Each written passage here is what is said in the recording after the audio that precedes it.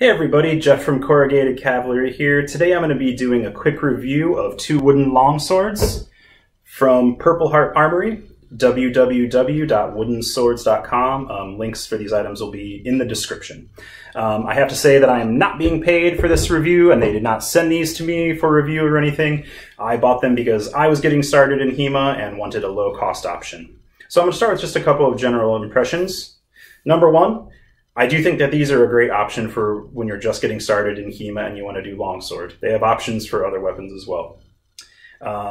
This costs $60. This is the school training longsword.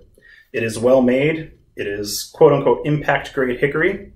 I haven't done two-person work with them yet, but I have a video about throwing swords, and since I don't have a steel sword at the moment, I did it with this, the school training longsword. And I threw it at my archery target, and it hit the wooden table that I had it sitting on and stuff, and I had no fear of it breaking. And this is after, so you can see that there's no damage done. So it's quality, it's sturdy, and overall I really like it. So now to get into some of the details of each blade, and a couple of small drawbacks as well.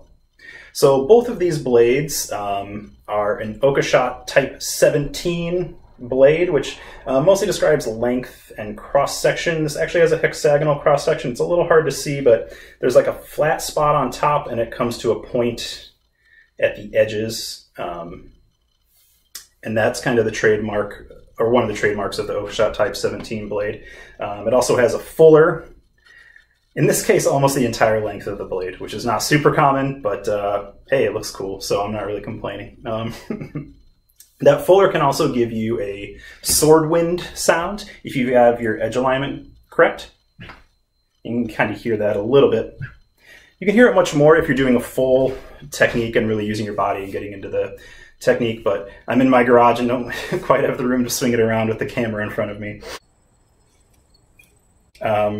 So that fuller's great. The guard doesn't really meet where it should. However, you could take care of that very easily with a file or a rasp or a sandpaper and lots of patience, if that's your style. But it comes with this rubber stopper to keep it in place, so it kind of doesn't matter. And I'll show you actually another advantage of that. Okay, so I've got that rubber band off. So what you can actually do is you can take this guard, wiggle it off, and you can put it on over the handle. And what this allows you to do is, so now you can see it's pretty well met up with the blade. I did lose a little bit of guard space, but now you have something close to a bastard sword or hand and a half sword, or just a long sword with a slightly shorter grip. And that makes the blade to grip ratio a little bit different as well. So some of the other statistics, once again going with the Oakeshott typology, which is a typology for classifying swords basically. The guard is a Type 1. The pommel is also a Type 1. Some might call this a fishtail shape. Flat this way. Okay. The overall length of the school training longsword is 120 centimeters or 47¼ inches. The blade length of the school training longsword is 90.5 centimeters or 35�5 inches. The balance point of this sword is 18 centimeters from the guard block or 7½ inches. Oh, I had it before, I swear. And the weight is 0.79 kilos or 1 pound 11 ounces. So how does this compare to a historical sword? I actually made a spreadsheet of the lengths and other statistics like weight and if it had a balance point of various long swords as well as one-handed swords in the Walls collection online.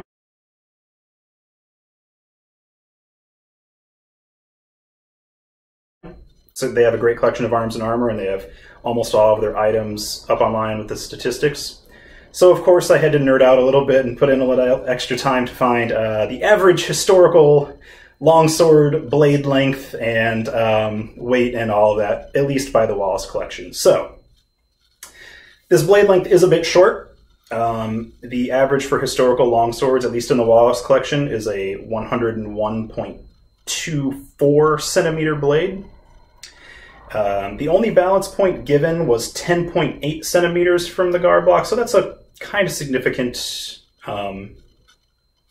difference. But it being a little further out just means that it's a little bit more blade heavy out here. Good for chopping.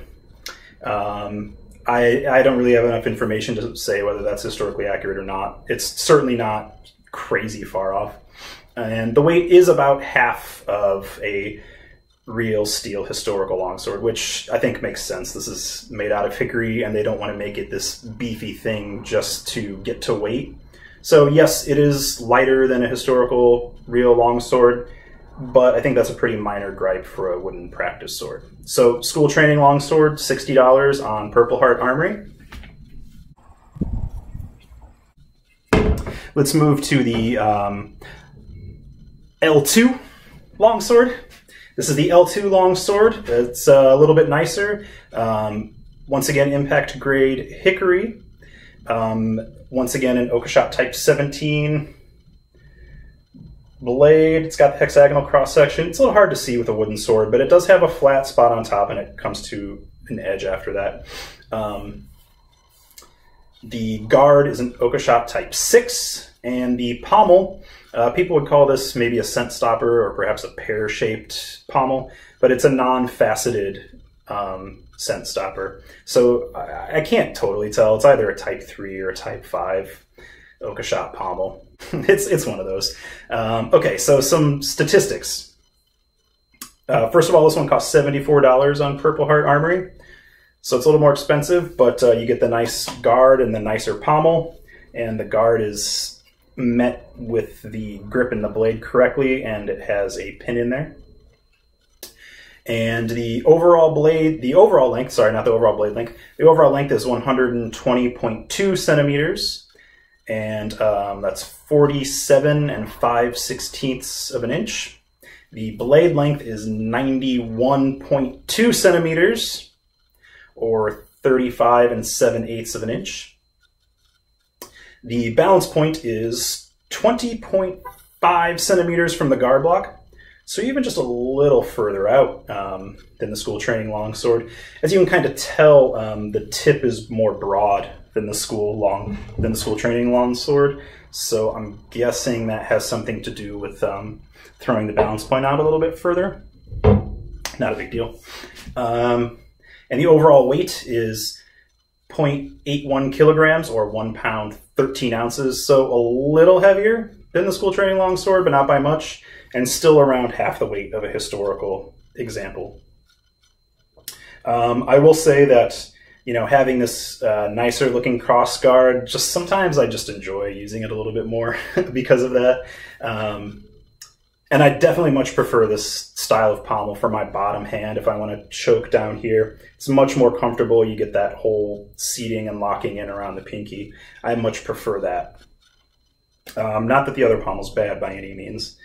So this is the L2. There's also a version with a cherry guard and pommel, if that's something that you're into. My overall impression is that these are really good tools if you're just getting into HEMA and you don't have $600 or $700 to spend on sparring gear and a steel sparring fetter and all of that. If you just want to get started with longsword, and they have other weapons available as well, $60, some shipping.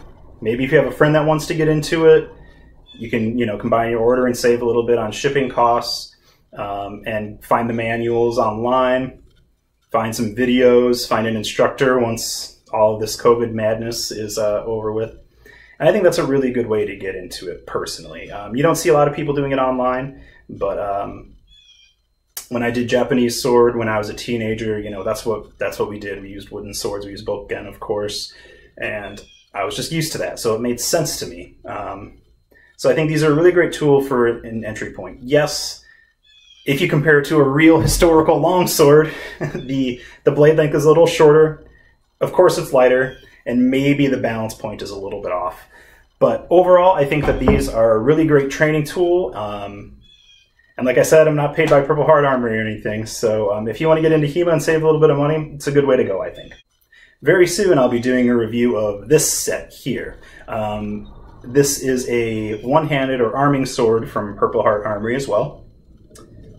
Very nice, got the cherry crossguard and pommel. And a buckler. This is actually made by Cold Steel, not Purpleheart Armory, but I did order it from Purpleheart Armory. So I'm going to review these as a weapon set as I start my journey training sword and buckler as well. So be on the lookout for that.